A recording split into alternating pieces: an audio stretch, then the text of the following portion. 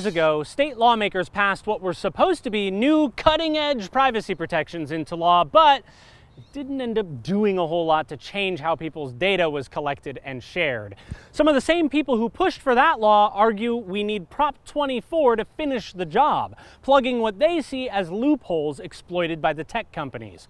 Prop 24, though, is opposed by some big-time privacy advocates, most notably Public Citizen and the ACLU, but another consumer watchdog supports it. The first thing to know about Prop 24 is that it is beefy. The text of the proposed new law stretches 52 pages long, and it isn't an easy read.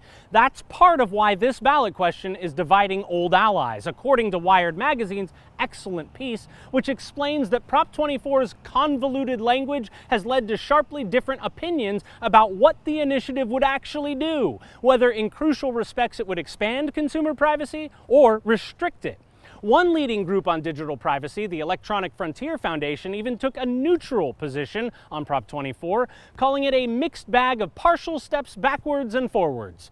The details matter, and we don't have time to cover them all in this video, but I can tell you that Prop 24 would create new rights for online users to limit the sharing of their data and to correct inaccurate personal data.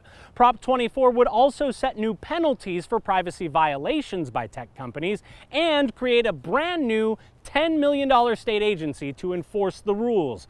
Supporters say those are all things worth doing right now. Opponents say we should allow more time to work out the kinks with that law the legislature passed 2 years ago. Right now, you're the lawmaker on this issue. A yes vote adopts the 52-page overhaul of state privacy laws and enforcement. A no vote rejects them.